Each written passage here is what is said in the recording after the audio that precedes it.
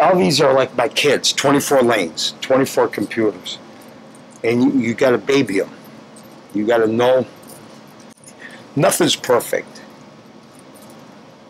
I mean, I wish I could make them, I wish I could make everybody bowl a lot better than they are. But every pair has their own little, yeah, you're not going to bowl good on my pair, you know? It's like, oh, I know you got that 10 pin that stands up, you know, when you throw the ball. It's a challenge.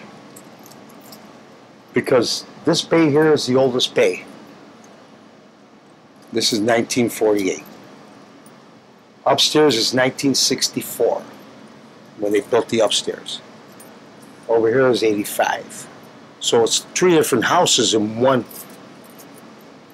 So you can come here and want to practice. You should practice over there, and then practice upstairs. Because now you're getting 3 different ball changes or hand position changes and all that other stuff.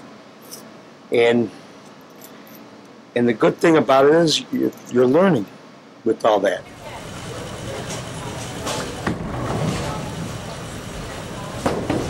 So I've been here since I was 15. It's 40 years plus.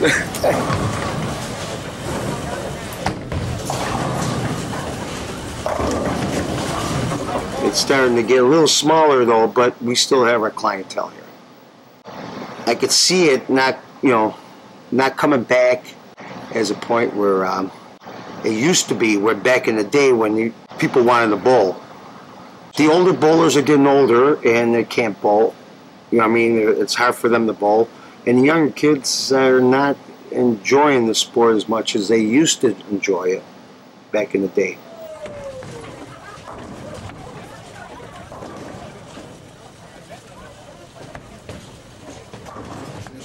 Well, the bowling alley's been in business since 1948.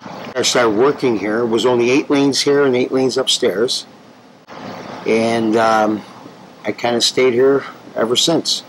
And I've been here for over 40 years.